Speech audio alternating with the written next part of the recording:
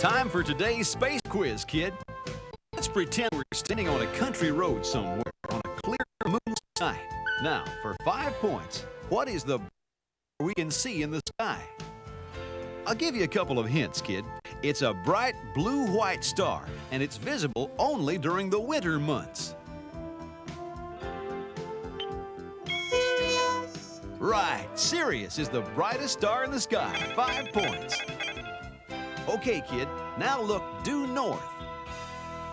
Most stars change position in the sky from hour to hour and night to night throughout the year. But there is one star you can always find in just about the same place all the time, and it's always due north.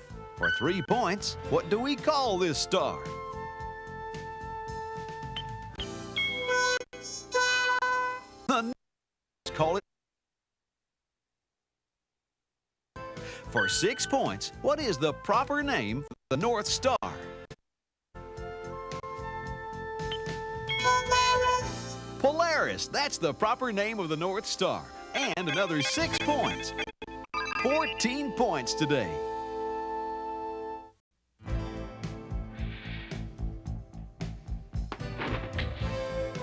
All systems go, kid. Let's fly.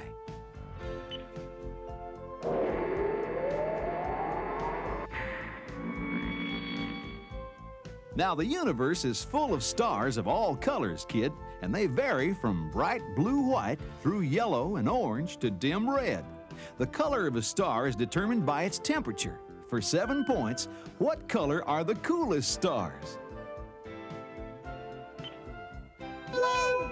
Oh, I'm sorry, kid. Blue is not the right answer, but don't feel bad. That one fools almost everybody. I guess because we always associate blue with cold. But no, the coolest stars are the red ones. Sorry, kid, but you can get on the scoreboard by telling me what color the hottest stars are, still for 7 points. Blue. Blue, great, you worked it out, 7 points. Besides being different in color, the stars are also different in size. This is true or false, kid.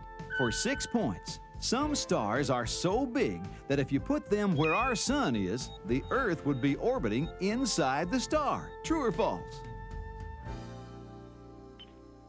True. True it is. 6 more points. That's 13 points today.